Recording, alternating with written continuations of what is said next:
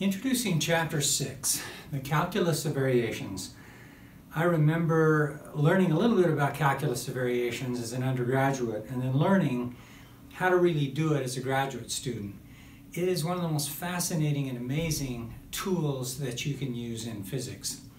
The basic idea is to find a function that extremizes an integral. So what do I mean by extremize? I mean either to minimize it or to maximize it.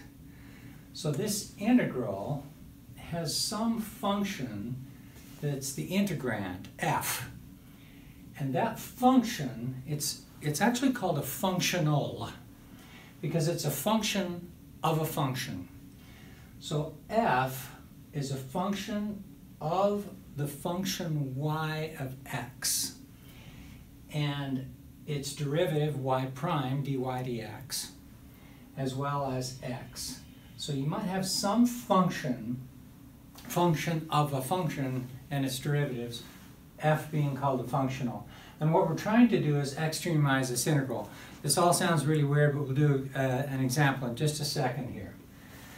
The answer to the problem of the calculus of variations, in order to find that extremum, the minimum or the maximum, is that f must obey a differential equation.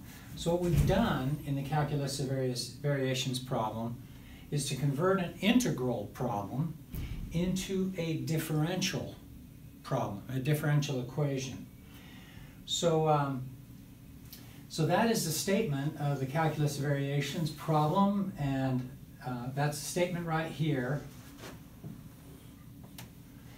And this is the statement of the equation needed to solve this integral problem.